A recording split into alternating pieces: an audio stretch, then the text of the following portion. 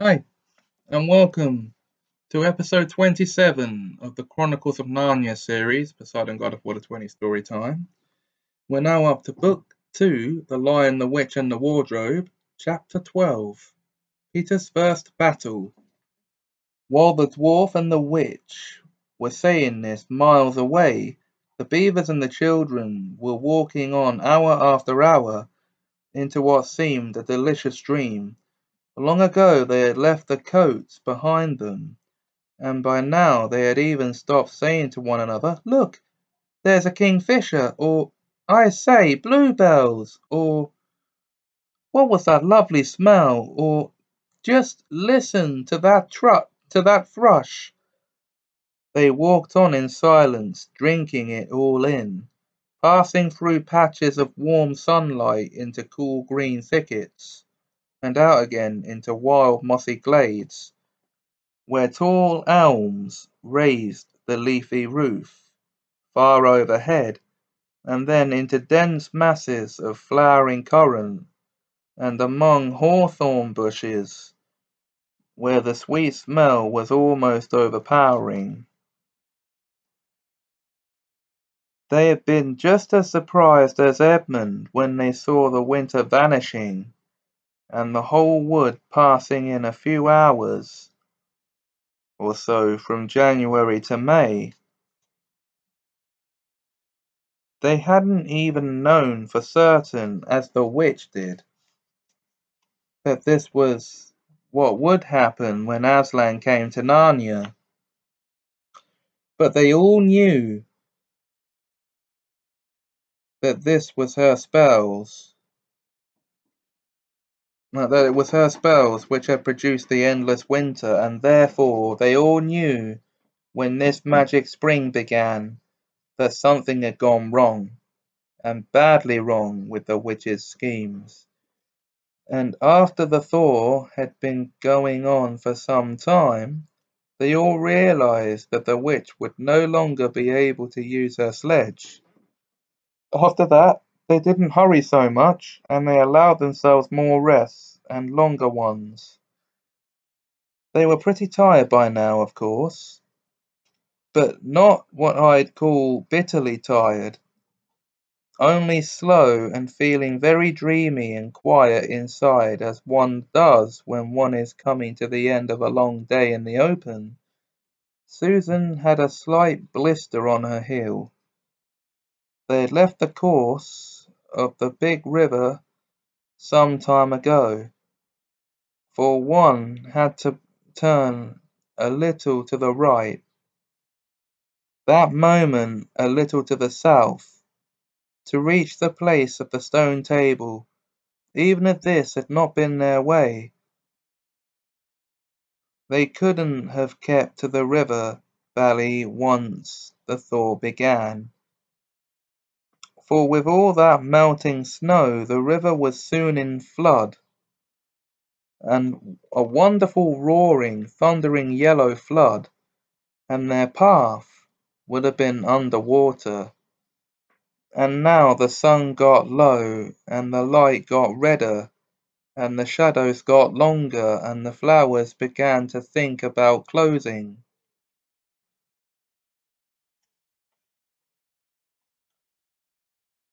"Not long now," said Mr. Beaver, and began leading them uphill across some very deep springy moss.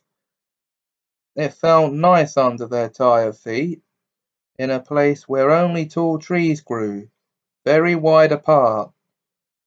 The climb, coming at the end of the long day, made them all pant and blow, and just as Lucy was wondering whether she could really get to the top without another long rest, suddenly they were at the top, and this is what they saw.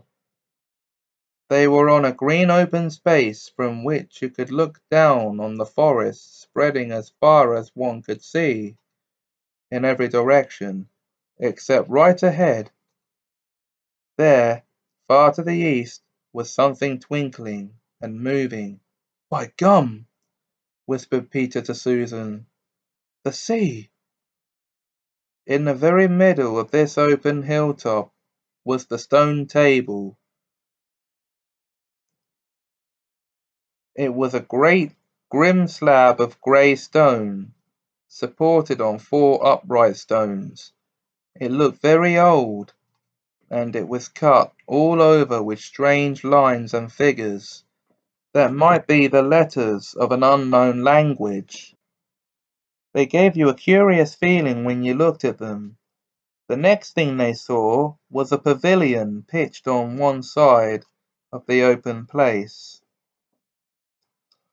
A wonderful pavilion it was, and especially now when the light of the setting sun fell upon it, with sides of what looked like yellow silken cords of crimson, and 10 pegs of ivory, and high above it on a pole a banner which bore a red rampant lion fluttering in the breeze, which was blowing in their faces from the far-off sea.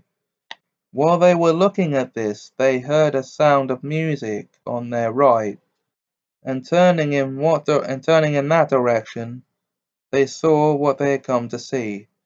Aslan stood in the center of a crowd of creatures who had grouped themselves round him in the shape of a half-moon. There were tree women, and there were tree women there, and well women, dryads and naiads, as they used to be called in our world, who had stringed instruments. It was they who had made the music. There were 4 great centaurs. The horse part of them was like huge English farm horses, and the man part was like stern but beautiful giants. There was also a unicorn, and a bull with the head of a man, and a pelican, and an eagle, and a great dog. And next to Aslan stood 2 leopards, of whom one carried his crown, and the other his standard. But as for Aslan himself, the beavers and the children didn't know what to do or say when they saw him. People who have not been in Narnia sometimes think that a thing cannot be good and terrible at the same time. If the children had ever thought so, they were cured of it now. For when they tried to look at Aslan's face, they just caught a glimpse of the golden mane and the great royal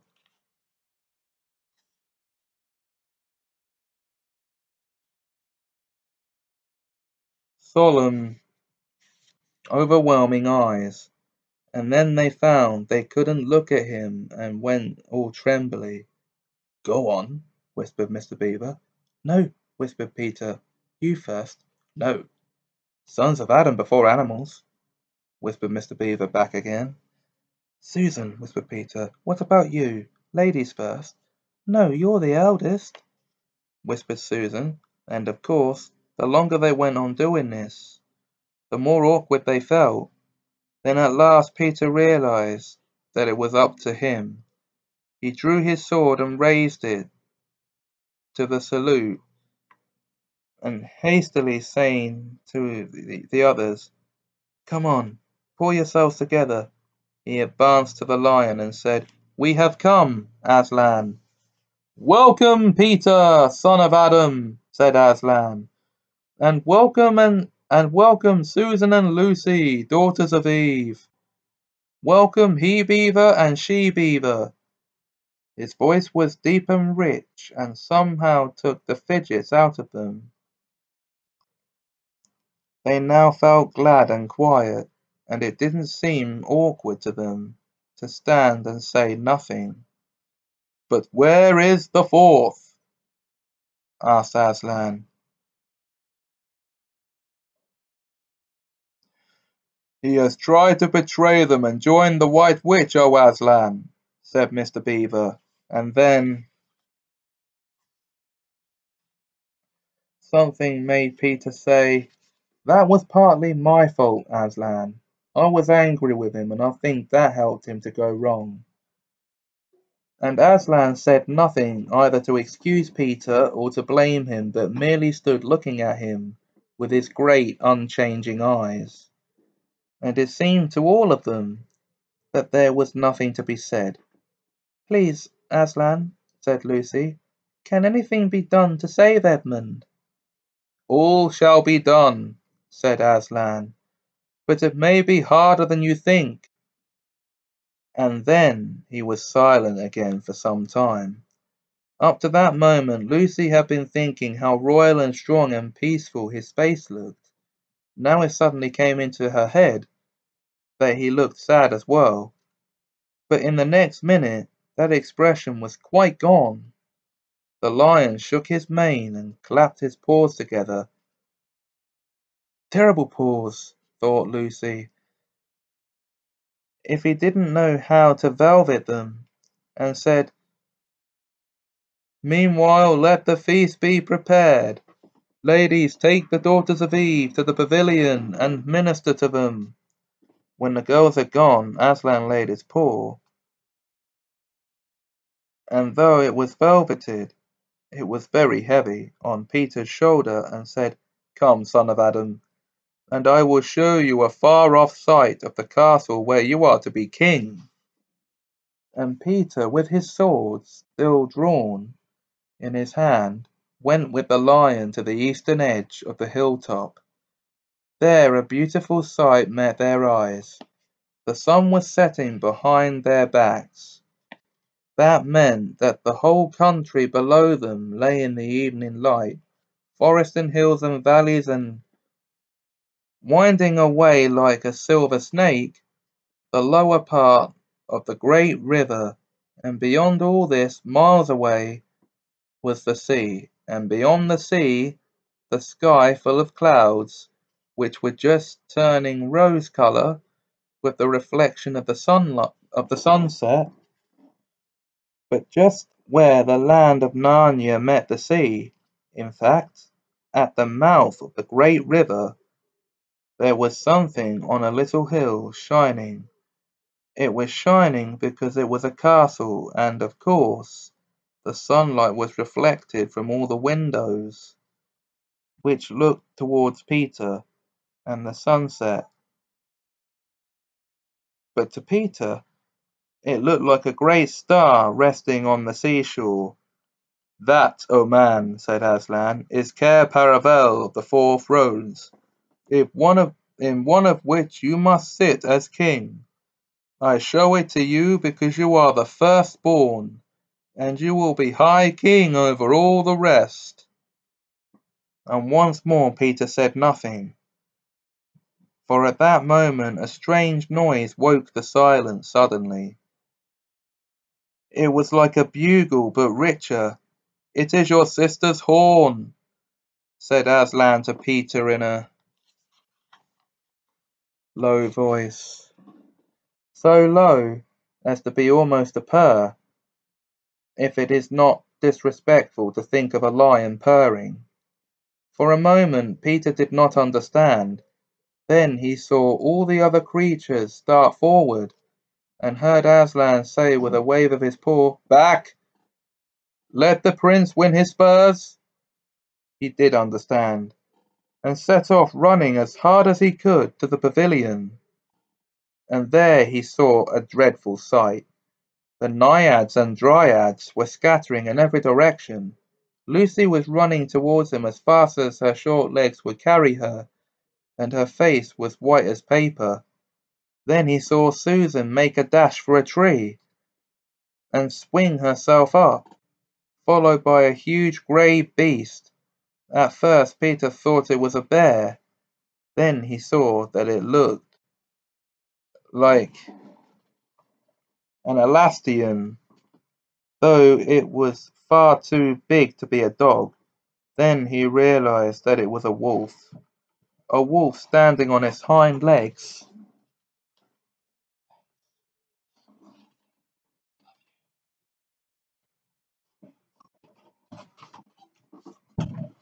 So where was I?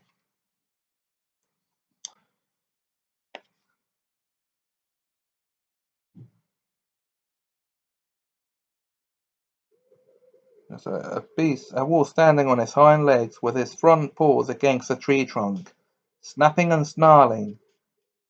All the hair on its back stood up on end. Susan had not been able to get higher than the second big branch.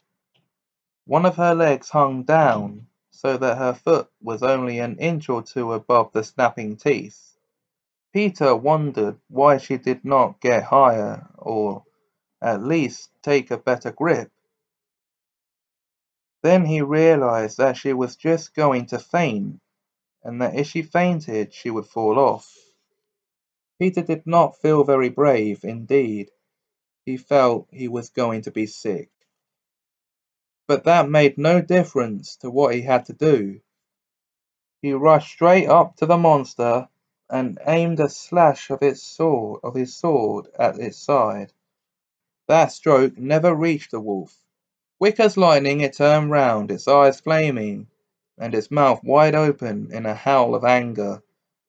If it had not been so angry that it simply had to howl, it would have got him by the throat at once. As it was, though all this happened too quickly for Peter to think at all, he had just time to duck down and plunge his sword as hard as he could between the brute's forelegs into its heart. Then came a horrible confused moment like something in a nightmare. He was tugging and pulling, and the wolf seemed neither alive nor dead, and its bared teeth knocked against his forehead, and everything was blood and heat and hair. A moment later he found that the monster lay dead, and he had drawn his sword out of it and was straightening his back and rubbing the sweat off his face and out of his eyes. He felt tired all over. Then after a bit Susan came down the tree. She and Peter felt pretty shaky when they met, and I won't say there wasn't kissing and crying on both sides, but in Narnia no one thinks any the worse no one thinks any the worse of you for that. Quick, quick! Shouted the voice of Aslan. Centaurs, eagles, I see another wolf in the thickets. There, behind you. He has just darted away. After him, all of you. He will be going to his mistress. Now is your chance to find the witch and rescue the fourth son of Adam. And instantly, with a thunder of hoofs and beating of wings, a dozen or so of the swiftest creatures disappeared into the gathering darkness. Peter, still out of breath, turned and saw Aslan close at hand. "You have forgotten to clean your sword," said Aslan. It was true. Peter blushed when he looked at the bright blade and saw it all smeared with the wolf's hair and blood.